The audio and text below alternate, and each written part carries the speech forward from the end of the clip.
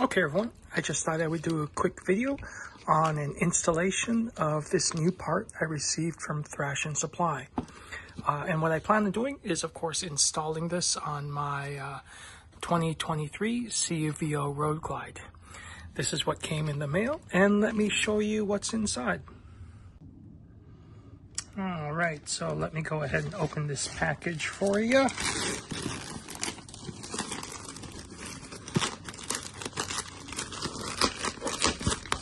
And there we go.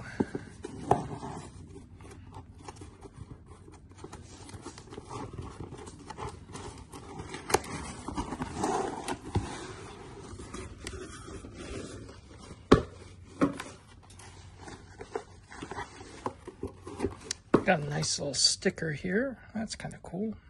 Put that aside.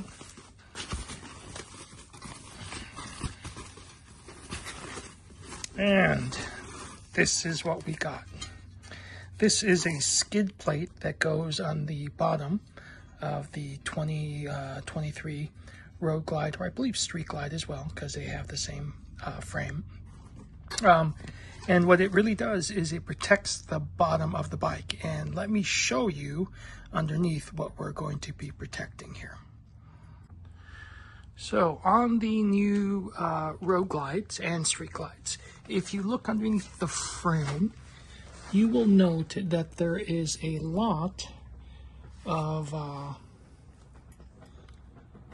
delicate wiring under there.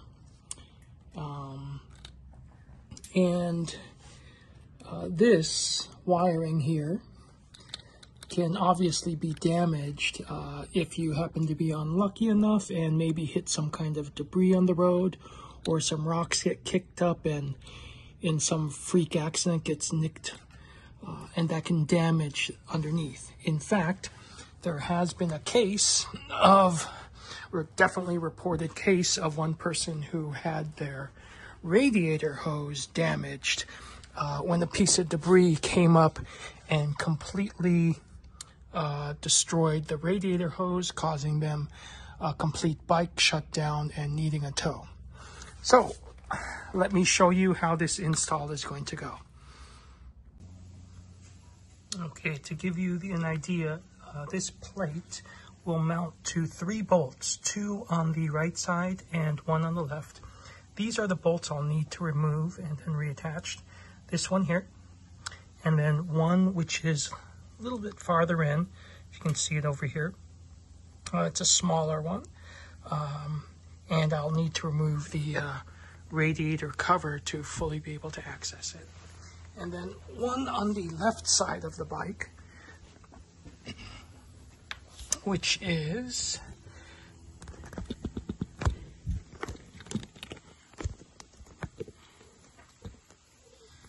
this one right here. So I'll go about and remove all of those 4 bolts, and then of course I will thread them back in and use blue Loctite to make sure that they don't vibrate loose.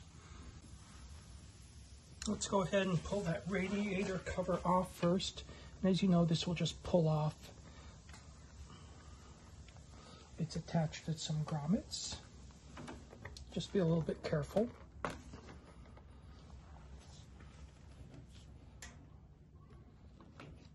You don't want to snap any of the plastic pieces. And there we go. We got that radiator piece off. Just lay that aside. Again, you do want to be careful, as these are the plastic posts that hold it in place, and you don't want to break those off.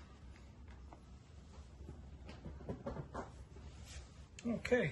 And as you can see, I've now easily exposed the nuts I need to get to.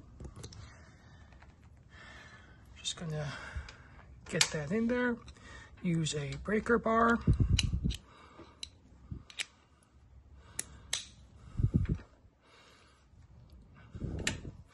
And see if I can't break that loose.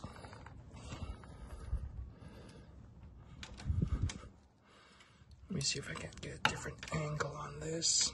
There we go. Probably works a little bit better.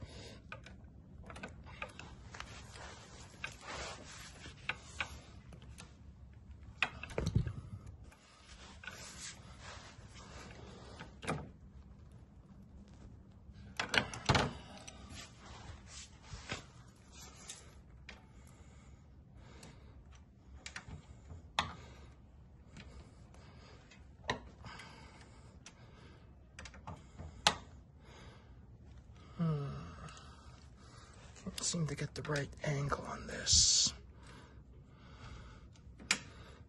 Now that might work out. Let's give that a try. There we go.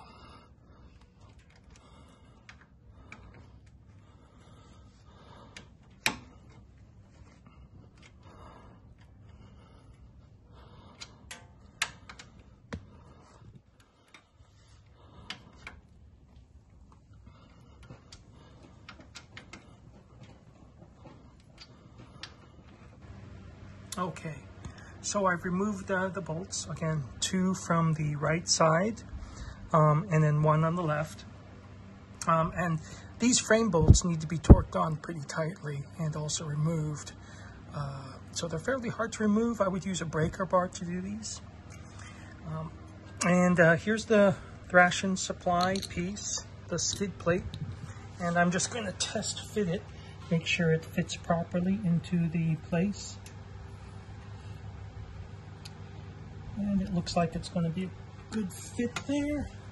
The holes match up nicely. Just make sure it goes on the other side there. And it's a perfectly machined part, so the tolerances are very precise. It can almost hold on by itself. And there we go. You can see it actually holds by itself there. I'll just line that up properly. And then screw the bolts back in. I don't believe I need a washer for that part, but let me just check the clearance. Oh, it looks like the washer cannot be removed from the bolt. So you'll note here the washer can't be removed, so I'll just go ahead and I'll use that. I'm going to add some blue Loctite to this, line it up properly, and I'll show threading it back in. Okay, so here I just have some blue Loctite.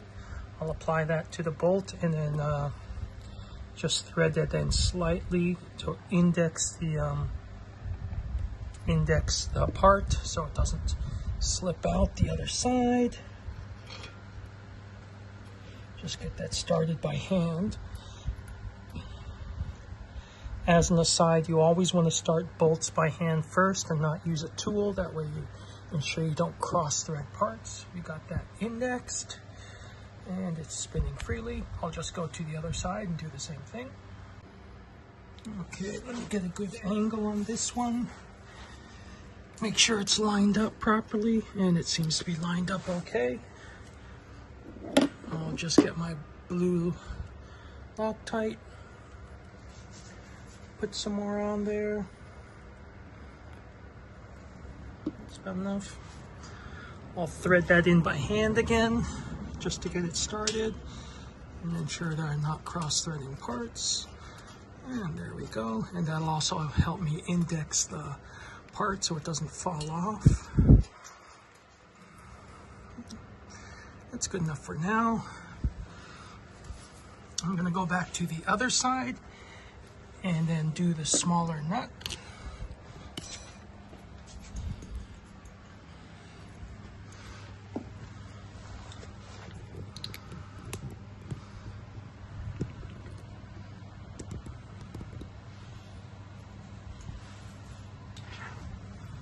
There we go. And this one did not line up just right.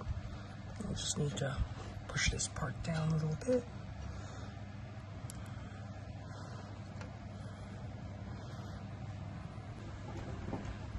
Okay, so I was able to index that screw in with a little bit of Loctite. I'm just gonna make sure and tighten it down a bit. Make sure I have it in the right location. Yeah, I feel it coming in through the back of the screw, so I have it in the right location. I'm just going to tighten it down a little bit. I'm not going to torque it down just yet because I want to make sure everything else is lined up properly.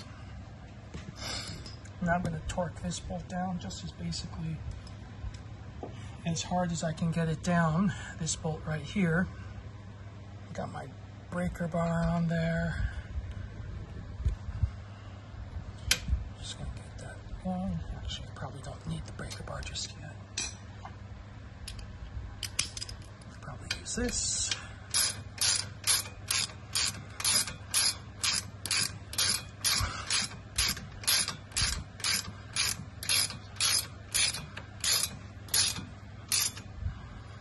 Okay, I'll snug that down just a little bit. I'm going to go to the other side, snug down the other one. Here we are on the left side. I'm just going to snug this frame bolt down as well.